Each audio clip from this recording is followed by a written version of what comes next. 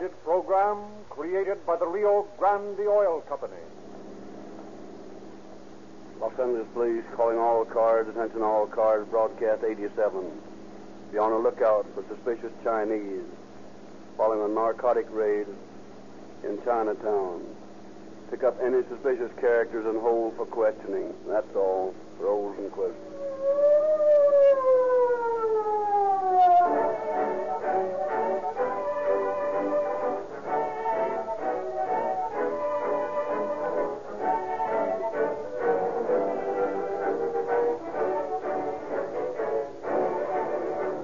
We have invited Mr. George A. Zamboni, petroleum engineer and member of the Society of Automotive Engineers, to tell you tonight why you save money by using Rio Grande cracked gasoline in your car.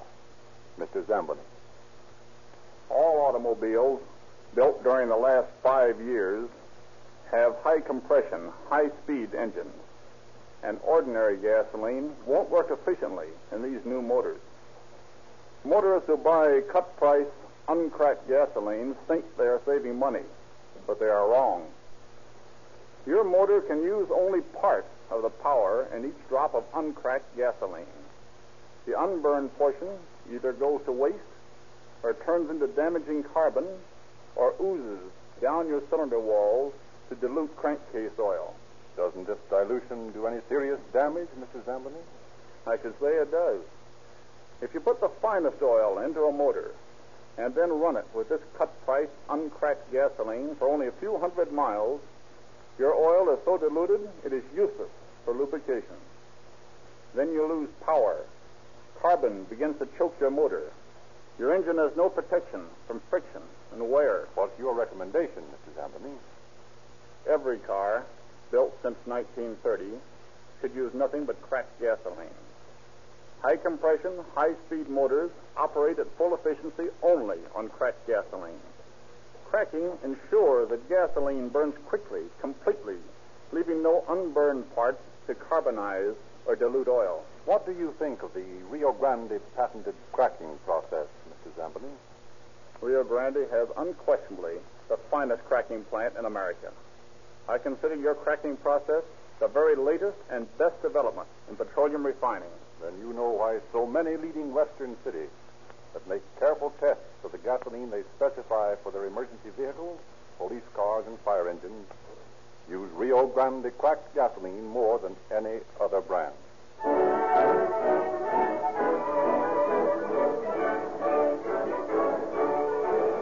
And now we are pleased to present Chief James E. Davis of the Los Angeles Police Department.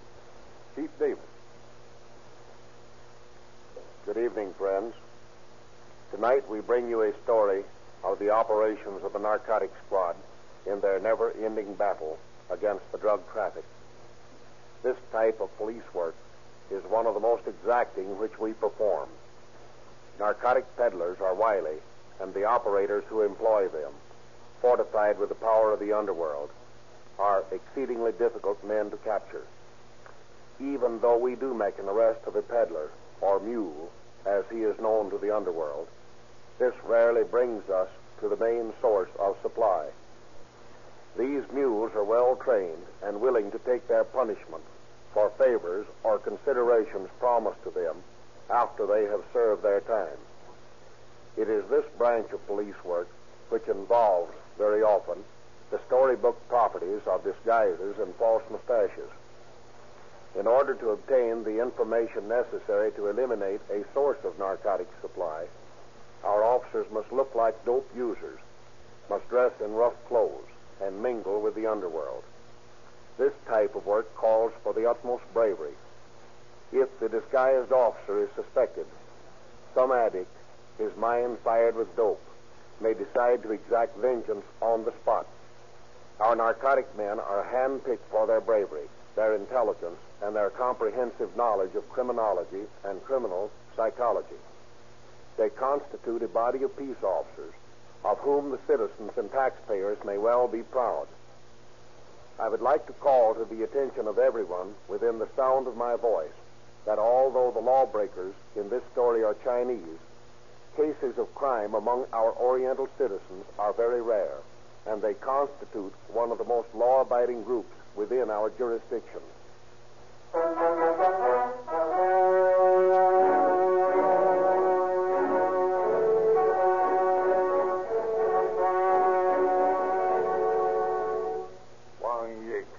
Wang Yik. Every time you guys knock over a mule, we find he's selling that junk for Wang Yik. Chitwood. Yes, sir? Go out and get this Wang Yik. I'm going to put a stop to this dope ring and know the reason why. It won't do any good to bring in Wong Yik. Why not? He's too smart. He lets these mules take a rap for him. Old men like that one we just questioned. Wong Yik knows they'll appeal to the sympathy of the jury and get off with light sentences. That's beside the point. I want Wang Yik. Go get him. Very well.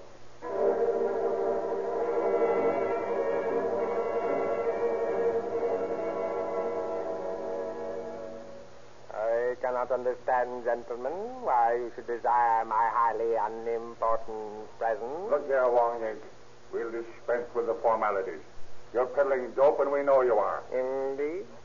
Then your superior mentalities know of a fact of which this unworthy person is still kept in ignorance. Ah, baloney. If there is any doubt in your highly estimable mind, I shall be glad to offer you any assistance. You bet you will. What did you find at his house, Chitwood? Just what I expected. Nothing. Did you search the place? Thoroughly. Well, maybe he's got some on him. No, I've taken him down. He hasn't got a thing. The honorable officer appears vexed. If I can help in any way. Look here, Wang Yik. We've arrested 3 dope peddlers in the past 2 weeks. And they all admit they work for you. Indeed? Yes, indeed. Now we want to know where your supply is. It is unfortunate, but my humble brain finds it impossible to understand your words of wisdom. You're in a tight spot, Wang Yik. This in no way unusual person is still, for all his shortcomings, fully aware of his legal rights. I am in no spot whatsoever. I enter this place a free man, and I leave it in the same way. But what are you in? It is highly unfortunate that certain benighted individuals choose to defame the good name of Wang Yik. Still, my conscience knows that Wang Yik, a respectable, though in no means extraordinary merchant who abides the law in all respects, has done no wrong. Good afternoon, gentlemen. Come back here. Chitwood, bring that man back here. Take it easy, Captain. You can't make him stay here, and you know it. And what's more, he knows it, too. Yes, but we know the man's peddling dope. What of it? We can't prove it. You don't understand these Orientals the way I do. If you'll pardon me saying so, you're handling this thing all wrong. I guess I didn't put in 10 years in the precinct station for nothing. I guess I know how to question suspects. Well, maybe you do. But handling narcotic cases is a completely different thing. Well, how would you do it? Well, I'd work the same way the Oriental does. What do you mean? I'd take my time. I'd have infinite patience. Well, why don't you do it then? If you let me do this my own way, I will. Do it any way you like, but get the stuff on that arrogant Chinaman. Very well. But I may be a year doing it. Okay. Take all the time you like, but hurry up.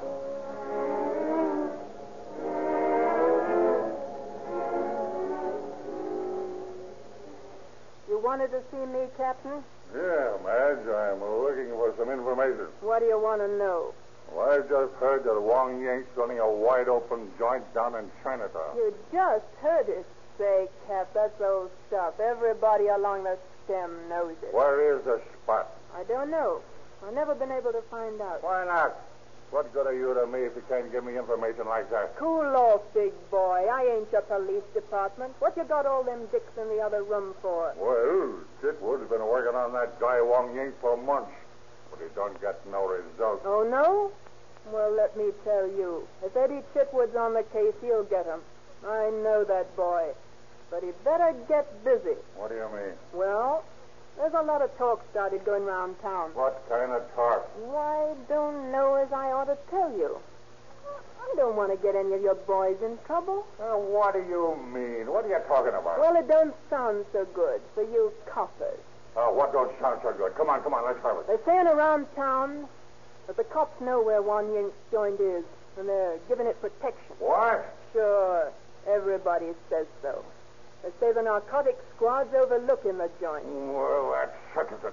I'm going to handle this thing my own way. Gee, I hope you won't tell the boys on the squad, but I put you wise. You know how it is. I just thought it'd be worth your while to know about it, but I don't want to cut into the boys' sugar. Still, at the same time... Don't worry, Madge. You'll be taken care of. Nobody'll know where I got the lowdown. Thanks, Captain. I need a person like you, Madge. I won't forget you. Okay. Anything for me now? No, except go out and try to find out where that joint is. Okay, I'll do my best.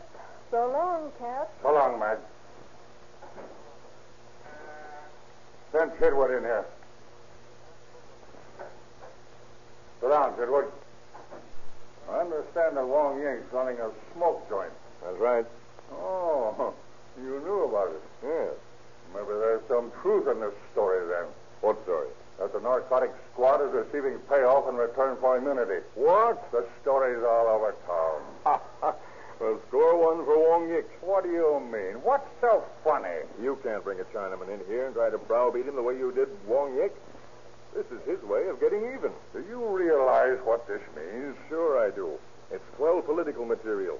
All the opposition needs is to open up a smoke joint for a night, take some pictures in it, preferably with stooges in the pictures dressed as coppers, run them in the papers, and the election's lost. That's right. We've got to do something about it. Now, I'm doing everything I can. I've been shadowing Wong Yik for 3 weeks. He's too smart. He shakes me every time. Chitwood, is there any truth in this story? Now, listen. If there's any doubt in your mind, you can go get Wong Yik yourself. I know the boys in my squad, and there isn't any of them taking hush money. Oh, no. There's no need to get sore about it. Well, I am sore about it. If you hadn't bungled this investigation in the first place, we wouldn't be in a jam like this. This is no time to argue about past mistakes. No, but you expect me to pull your chestnuts out of the fire? No, it isn't that, Chitwood. Yes, it is that. Okay, I'll get Wong Yik for you. I'll save your face. But I hope the chief gets wise and puts you back in the stick-pounding pavements when the smoke clears away.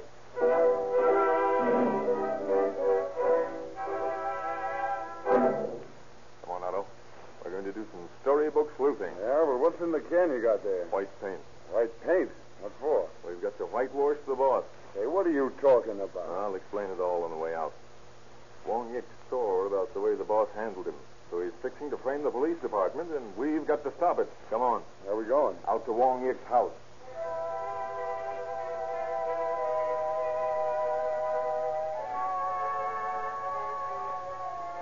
Now, here's his car, right here by the curb. You stand behind that tree there and tip me off if anybody comes out of the house. And what are you going to do?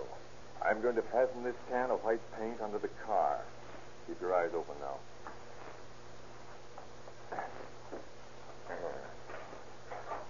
Come on. Get over there. Oh, gosh, this wire cut your hand. There. Now for the ice pick. And we're all set.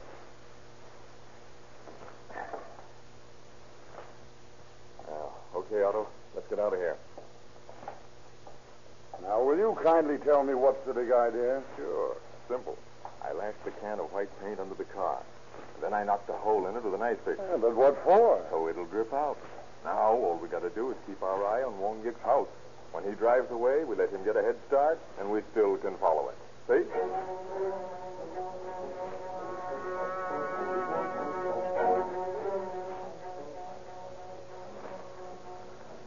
Well, I got to hand it to you, Chitwood. This trail's as easy to follow as a road map. Sure it is. And you see where it's leading us? Sure, right into Chinatown. Yeah.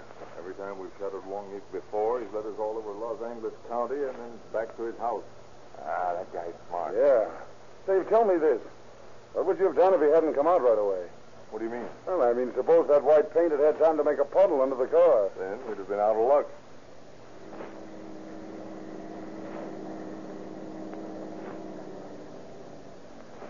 Well, here's where the trail ends. There's Wong Yik's car parked across the street. Uh-huh. Corner of Alameda and Narciso Street. Now, what's the next step? To get out of Chinatown before we're recognized.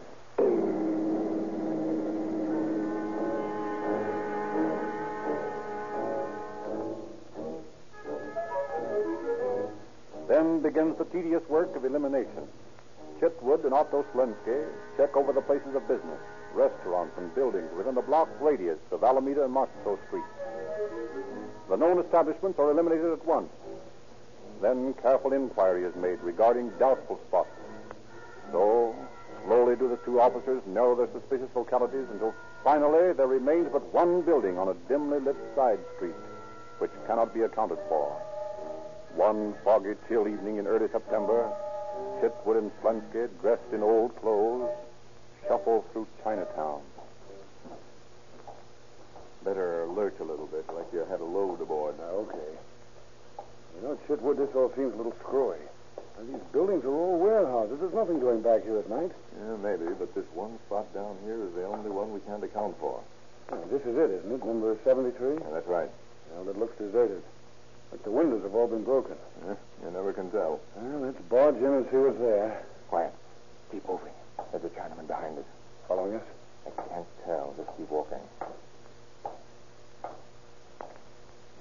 Sneak a look and see if he's still there. No? He's gone. Gone? Where the devil do you suppose he disappeared to? That's just what we're going to find out. Yeah, how? See this low building across the street? Yeah? There's a fire escape on the side. We're going up to the roof. Come on.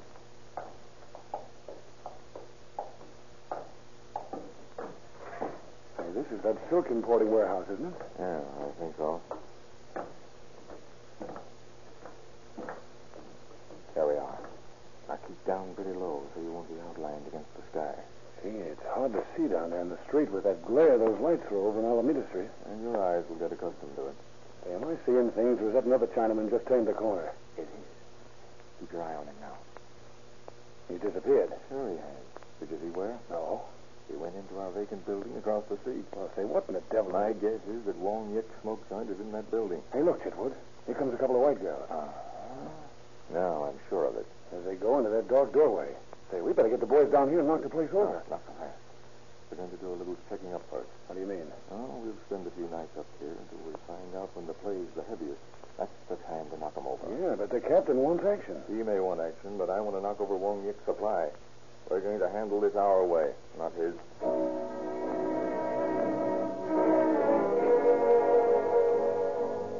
Night after night for weeks, Chitwood keeps a lonely vigil atop the ancient building in old Chinatown, watching the shadowy figure slink down the dark street, disappear into the yawning black entrance of the abandoned building.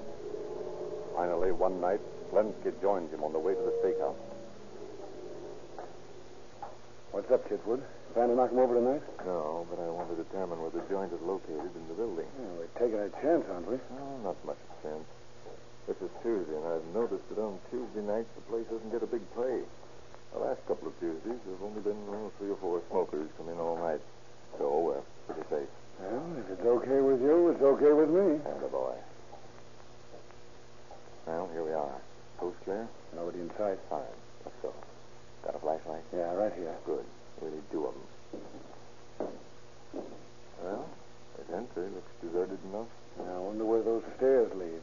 That's what we're going to find out. Come on. What's the matter? A mouthful of cobwebs. Oh. Hey, nobody's been up these stairs for years, Chitwood. Huh? Ever hear of machines that spin cobwebs?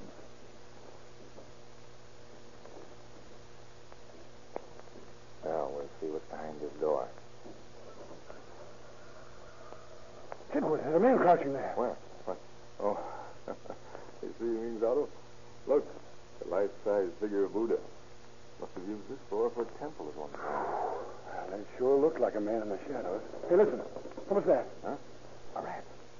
Yeah, look at him go. He's half as big as a cat. Well, there's certainly nothing up here. No. I guess the joint is where I suspected it was all along. Oh, where's that? In the basement. Well, let's go down there then. No, not tonight. All I wanted to do was eliminate the rest of the building. And we'd better get out of here now.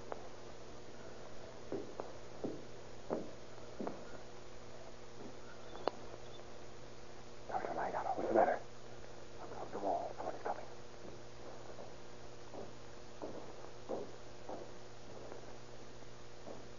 Just as I thought. He went down the cellar. Don't you want to look that over now? No, sir. The most important thing now is to get out of here without being seen. Well, when are you going to make the raid? Sunday night. That's when the joint gets the biggest play.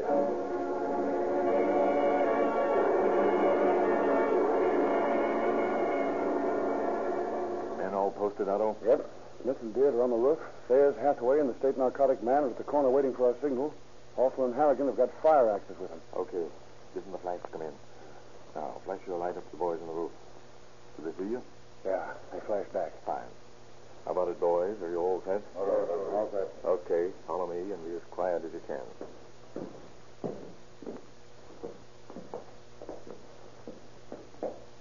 Here's the ladder to the cellar. I thought these underground smoke joints had all been cleaned out, Chitwood. Yeah, so did we, Hathaway. Most of the labyrinths under Chinatown were closed up 10 years ago, but apparently the boys overlooked one. Now, take it easy.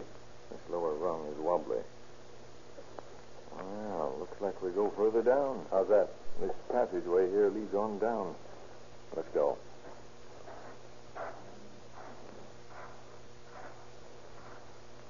What the devil? Water. Look, Chitwood. The passage is flooded. This is a blind. Yeah, looks like it. Blank wall at the other side. Maybe it is, maybe it isn't. I'm going over there and find out. Watch your step. You may go in over your head. Yeah, it's up to my shoulders now. Hey, What's the matter? I just ran into something. Throw your light over here. Uh-huh. What is it? A catwalk, 3 inches below the surface. See if it doesn't extend over to where you're standing, Otto. Yeah, it does. So that's the way they get across. Come on over, boys. I may as well continue to wade. I'm soaking wet anyway. So you have to get your feet wet to get to your opium part, eh? Oh, it's a couple of wet feet when you can get all geed up on the other side. Or can you? It looks like the wall's solid. I can't see any breaks. Can you? No. It's solid brick as far as I can tell. I'm afraid this is just a flooded cellar. Hey, look. What? A piece of wire leaning against the wall. There's nothing so surprising about that. Yeah, but this wire should be rusted down here in this stinking hole, and look, it's all shiny. My gosh, you're right, Otto. Now, I wonder what that's for. Now, let's see if it fits any place. Yeah, sure, here's a hole between the bricks. Ah, that's just an old nail hole. Yeah, we'll see. I'll just stick this wire into the hole and try... Moving. Look. The wall's swinging back. Right. Boy, Otto. Yeah, the wire must have made an electrical contact. Come on, boys. Let's see whether it's snakes or hot spikes we have to get around next. Duck your head. This passage was made for short Chinamen. Hey, look, there's a door at the end. Ah, this must be the place. All right, Harrigan, also, get busy with those fire axes. Hurry up, boys. They're wise in there. It's too strong. Try the sledgehammers on the hinges. They're weak. There she goes. Everybody stand where you are. This is a raid. Hey, they're trying to get out through the closet over there. Head them off there. Now, don't use your guns if you can help it, boys. Lay out anybody but resist the raid. Pipe down! Pipe down! Quiet! Hey! Several of them got away. That's okay. Boys on the roof will pick them up. All right, line these prisoners up there.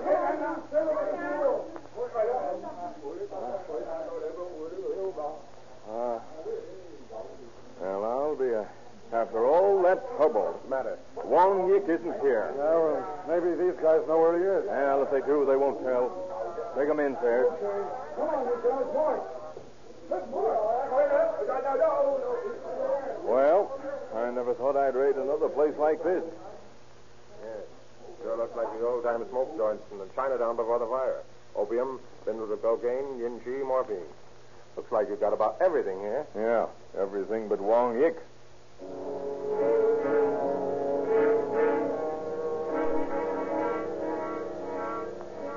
Where's Chitwood? Where's Wong Yik? He got away. He got away, huh? That's what comes of letting you do this your own way. Oh, keep your shirt on. I knocked over the joint, didn't I? And confiscated about $10,000 worth of narcotics. What more do you want? I want Wong Yik. Well, I'm still working on him. I found several addresses in the coat of one of the men who escaped. I'm checking on them now. If you don't have him in here by the end of the week, I'm going after him myself. And if you do, he'll make a fool of you.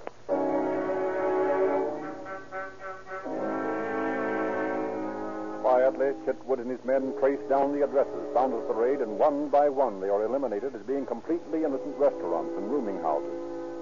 But finally, a few nights after the raid... Well, that one looks innocent enough. Just an old guy running a Chinese drugstore. Yeah, but that old guy has served time as a mule. That's the reason why I wanted to come back here in the alley behind the shop. Now, let's see.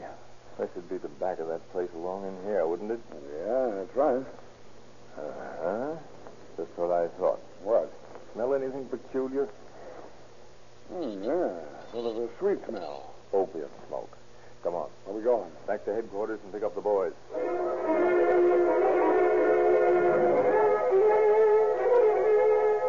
All right, boys. You slip down the alley. Give me 2 minutes in the store, and then start breaking down the alley door. When the noise starts, Otto, you come into the store. If my guess is right, they'll waltz right into our arms. All set? All set. All right. Okay, here goes.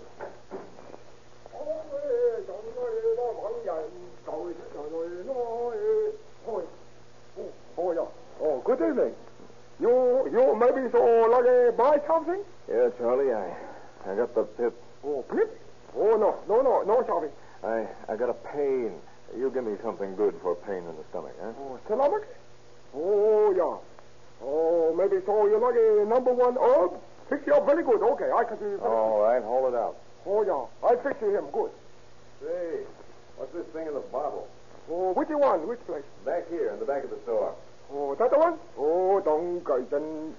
Oh, yeah. Yeah, I think it may be so that the very old Chinese eel. Oh, very good for headache, yeah. Yeah, gives me a headache to look at it.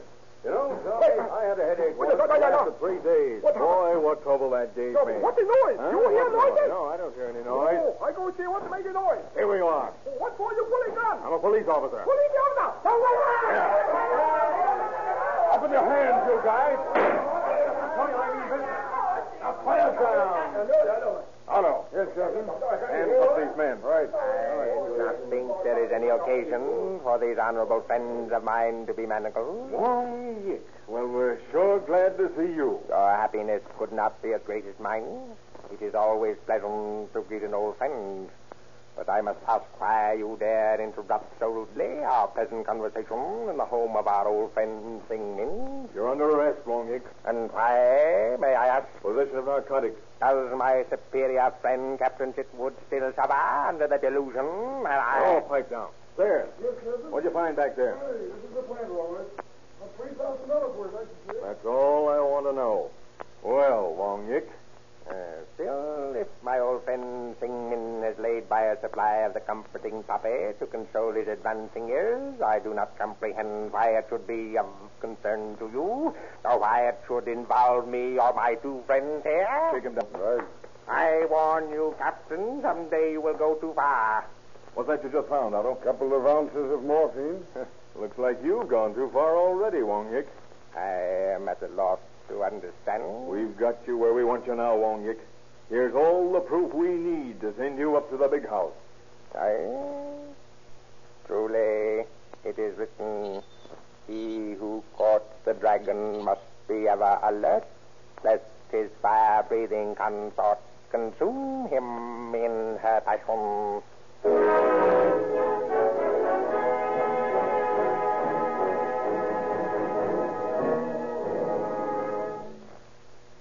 Wong-Yik and his companions were speedily tried and sentenced to the state penitentiary for the terms prescribed by the law.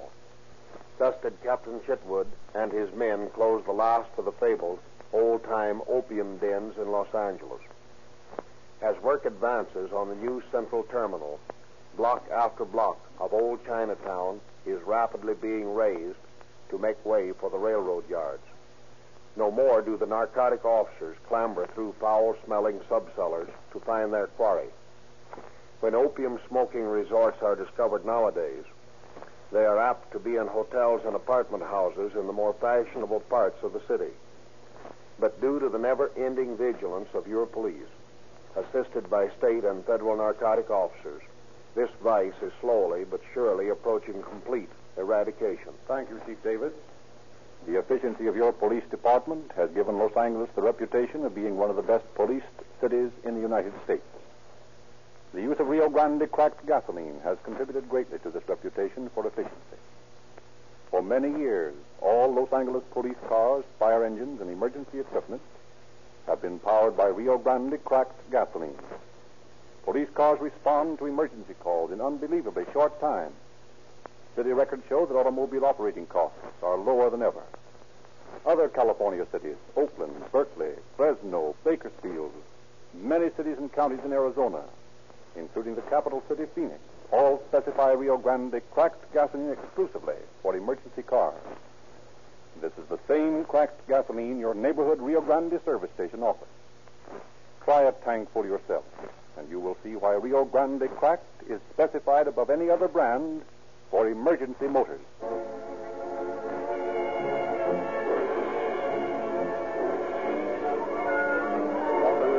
Calling all cars, attention all cars, broadcast 87. Canceling warrant regarding suspicious Chinese. Suspects are now in custody. That's all. Rolls and clips.